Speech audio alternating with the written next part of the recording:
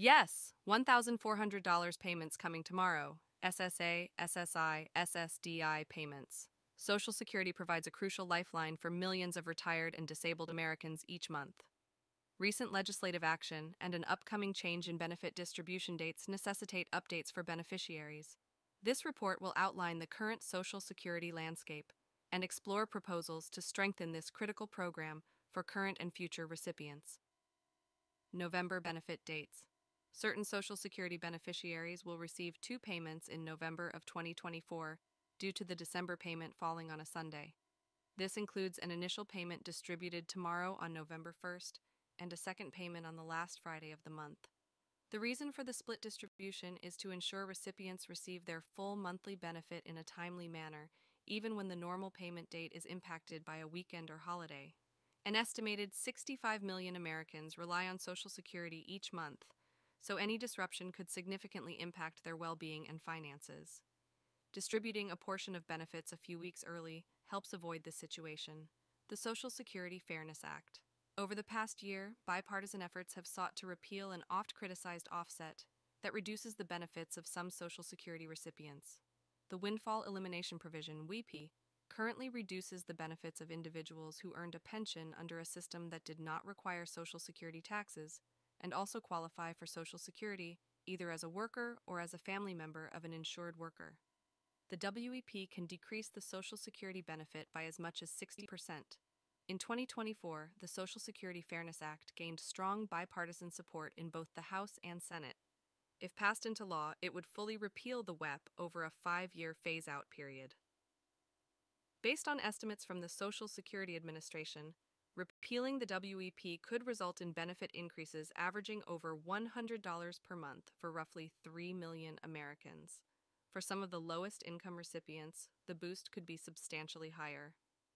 While there was bipartisan consensus on addressing the inequities of the WEP, political gridlock stalled passage of the Fairness Act in the previous session of Congress. However, advocates remain optimistic it will receive consideration when lawmakers return to Washington in January of 2025. With Democrats retaining control of both chambers of Congress in the recent midterm elections, the prospects for repealing the WEP appear favorable if it remains a priority next session. Stimulus checks for beneficiaries.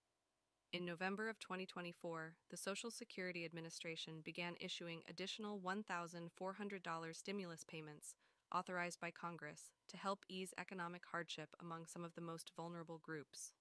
Specifically, these one-time checks targeted Supplemental Security Income, SSI, Social Security Disability Insurance, SSDI, and Veterans Affairs, VA beneficiaries who did not receive the full stimulus amounts sent to most taxpayers in prior COVID relief legislation.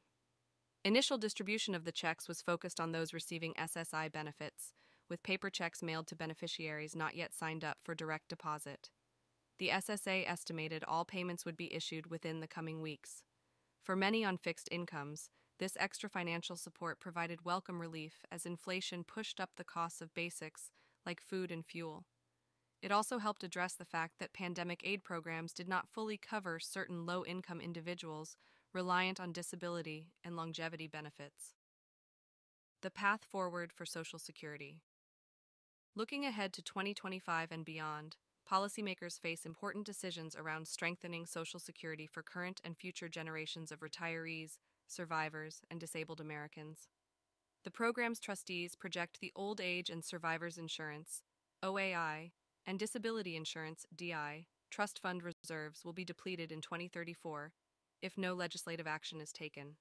Once the combined reserves are exhausted, continuing tax income would be sufficient to pay 80% of scheduled benefits. To avoid steep benefit cuts or tax increases down the road, bipartisan consensus will likely be needed to pass reforms solving Social Security's long-term financing challenges.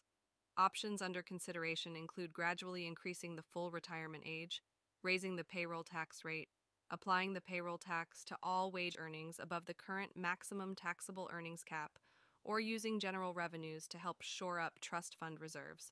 There are also proposals to calculate initial benefits using inflation-indexed average lifetime earnings rather than a 5-year average. However, changes of any kind will be difficult given deep ideological divides in Congress.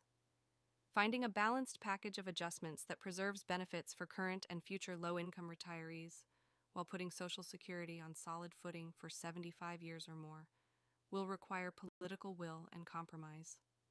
Success would mean millions more Americans can rely on the program's guaranteed monthly support well into the future when their own savings run out. Failure could have serious negative impacts, especially for the most vulnerable elders. In this report provided updates on upcoming Social Security benefit distribution dates, progress addressing the WEP through legislation, additional economic impact payments for beneficiaries, an overview of financing challenges, and some options under consideration to strengthen Social Security for decades to come. Ensuring the program's long-term solvency through bipartisan cooperation will be crucial for both current and future generations who depend on these essential monthly benefits. The well-being of millions hangs in the balance. Options to strengthen Social Security's financing. With the program's trustees projecting trust fund depletion in just over a decade, policymakers must seriously consider reforms to place Social Security on a sustainable fiscal path for generations to come. Here is a deeper examination of some of the leading proposals under discussion. Gradually raising the full retirement age. One approach favored by some is to gradually increase the age at which individuals become eligible for full, unreduced retirement benefits. The current full retirement age is 67 for those born in 1960 or later.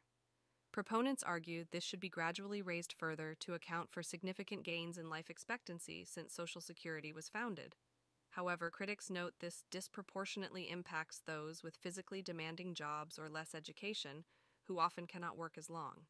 It could also exacerbate existing inequities, as lower-income Americans on average do not live as long as higher earners and are less able to work into their late 60s or beyond. Gradual increases that give younger workers decades of advance notice to plan would help soften the impact. But raising the age is still likely to face resistance without complementary protections. Raising the payroll tax rate. Another centrist option is to raise the payroll tax rate that funds Social Security over time.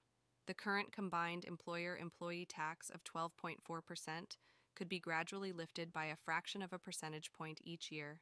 Proponents argue this is preferable to steep benefit cuts down the road and spreads responsibility across all taxpayers rather than targeting only future retirees. However, conservatives and business groups strongly oppose tax hikes, and higher taxes on wages could curb job growth at a time when inflation is already squeezing consumers. Taxing all earnings above the wage-based limit. More progressive plans propose applying the payroll tax to all wage earnings above the current maximum taxable amount, which in 2025 is $160,200. Under current law, wages above this threshold avoid Social Security taxes entirely. Supporters argue the earnings cap exemption mostly benefits the wealthy and fails to cover escalating income inequality. However, opponents counter this amounts to a substantial tax increase on higher-income workers that could reduce investment and overall economic activity. There are also concerns wealthy individuals may try to shield income through other means to avoid the additional tax liability.